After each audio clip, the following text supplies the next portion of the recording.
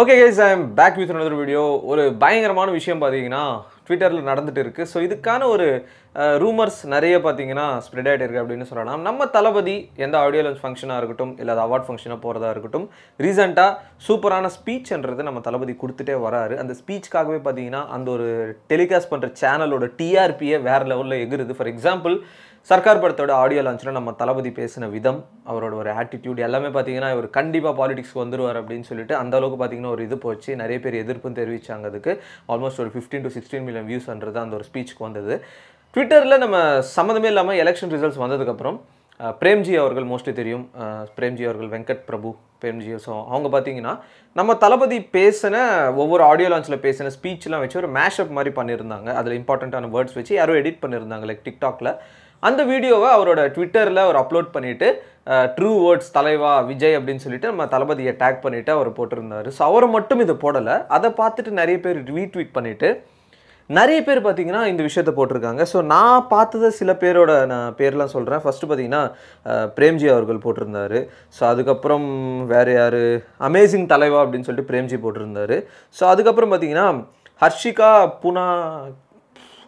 பூனாச்சா அப்படின்னு சொல்லிட்டு ஆக்சுவலி உங்களை நான் பார்த்துருக்கேன் ஹீரோயின். ஸோ உங்களுக்கு அவங்கள தெரியுமான்னு தெரியல. ஹர்ஷிகா பூனாச்சா அப்படின்னு சொல்லிட்டு ஆக்ட்ரஸ். அவங்களும் பார்த்தீங்கன்னா wow each and every line is inspiring super Vijay sir அப்படின்னு சொல்லிட்டு பிரேம்ஜி அவர்கள் அப்லோட் பண்ண அந்த வீடியோவை பார்த்தீங்கன்னா இவங்க ரீட்வீட் பண்ணிட்டு கமெண்ட் பண்ணியிருந்தாங்க.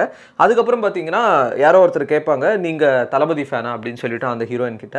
S, I am actor Vijay sir fan. I am a fan of his words and his movies. He is an inspiration to all of us. His words will make us work harder and never give up. Thank you sir அப்படின்னு சொல்லிட்டு அவங்க அதுக்கு ரிப்ளையும் போட்டிருந்தாங்க. So அவங்க ஒரு தீவிரமான தளபதி fan கிளியராக நமக்கு தெரியுது. அதுக்கப்புறம் பார்த்தீங்கன்னா மஹிமா நம்பியார் அவர்கள். ஸோ மஹிமா நம்பியார் மோஸ்ட்லி எல்லாருக்குமே தெரியும். இந்த குற்றம் 23 படத்தில் நடிச்சிருப்பாங்க. அவங்க என்ன போட்டிருக்காங்கன்னா வா அப்படின்னு சொல்லிட்டு ஹைஃபை கொடுக்குற மாதிரி ஒரு சிம்பிள் போட்டுட்டு ட்வீட் போட்டிருந்தாங்க. அந்த ஸ்க்ரீன்ஷாட்டில் நீங்கள் ஸ்க்ரீனில் பார்த்துட்டு தான் இருக்கீங்க. ஸோ அடுத்தது பார்த்தீங்கன்னா வேறு யார் இவானா. ஸோ இவானா யார் அப்படின்னா அது என்ன படம் ஐயோ மறந்துட்டேன். ஜிவி பிரகாஷ் ஜோதிகாலா இருப்பாங்க. பாலா சார் டைரக்ஷனில் வந்த படம். ஐயோ செம்ம படமாச்சு அது. நாச்சியார். எஸ், நாச்சியார் படம். அந்த படத்தில் ஹீரோயினை நடிச்சிருப்பாங்க. அவங்க தான் நினைக்கிறேன் இவானா அப்படின்னு சொல்கிறவங்க. ஸோ அவங்களும் பார்த்தீங்கன்னா இந்த ஒரு விஷயத்தை ரீட்வீட் பண்ணிவிட்டு ஷேர் பண்ணியிருந்தாங்க. Motivated speech by Thalapathy Vijay actor Vijay sir அப்படின்னு சொல்லிட்டு. இந்த மாதிரி தெரியாமல் நிறைய பேர் பார்த்தீங்கன்னா அந்த விஷயத்தை ட்வீட் பண்ணிவிட்டு இப்போ ஆல்மோஸ்ட் அந்த ஒரு ட்வீட்டுக்கு பார்த்தீங்கன்னா அவர் அப்லோட் பண்ண வீடியோவுக்கு 30K லைக்ஸ் கிட்ட வந்துட்டு 2 lakhs வியூஸ்ன்றது இப்போ அதுக்கு அப்ரோச் ஆக போகுது. எதுக்கு சம்மந்தமே இல்லாமல் பிரேம்ஜி அவர்கள் இந்த வீடியோ ஷேர் பண்ணார் அப்படின்னு சொல்லிட்டு ஒரு பெரிய கொஷின் மார்க் இருக்குது. மேபி அடுத்த படங்களில் பிரேம்ஜி தளபதி கூட நடிக்க போகிறாரா, இல்லை வெங்கட் பிரபு அவர்கள் தான் டைரக்ஷன் பண்ண போகிறாரா, இல்லை நம்ம தளபதியை வம்புக்கு எடுத்து அரசியலுக்குள்ளே இருக்க போகிறாங்க, ஒன்றுமே எனக்கு புரியல. பட் யூனோ கைஸ், தளபதி அரசியலுக்கு வரணும் as per my opinion. As a ஃபேனாக நான் சொல்கிறேன். பிகாஸ் அரசியலில் இருந்துக்கிட்டு நல்லது செய்யாதவங்க எத்தனையோ பேர் இருக்காங்க. பட் நம்ம தளபதி சினிமாவில் இருந்துக்கிட்டே நிறைய பேருக்கு உதவி செய்கிறாங்க. எந்த விஷயமான ஒரு நேச்சுரல் டிசாஸ்டர் வரட்டும் எது வந்தாலும் பார்த்தீங்கன்னா அந்தந்த ஊருக்கு நம்ம தளபதி நல்லது தான் செஞ்சுட்டு இருக்கார். அவர் மட்டும் கிடையாது, இந்த மக்கள் இயக்கம் ஆன்லைன் ஃபேன்ஸ் கிளப் எல்லாமே சூப்பரான விஷயங்கள்லாம் செஞ்சுட்டு இருக்காங்க. தளபதி அரசியலுக்கு வரணும்.